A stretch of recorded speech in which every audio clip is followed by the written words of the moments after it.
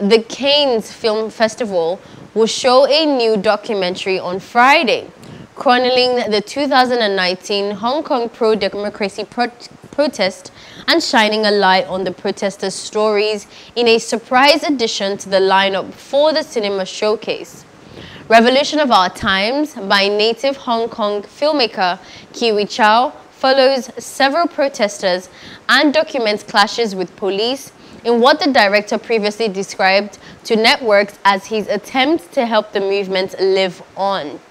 China introduced a sweeping national security law a year ago to crack down for whatever seems like a subversion, a secessionism, terrorism, and collusions with foreign forces, and cinemas, universities, and art galleries have cancelled screenings or exhibitions of protest-related works.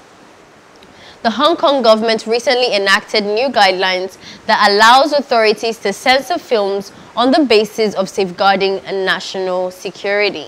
Hello, hope you enjoyed the news. Please do subscribe to our YouTube channel and don't forget to hit the notification button so you get notified about fresh news updates.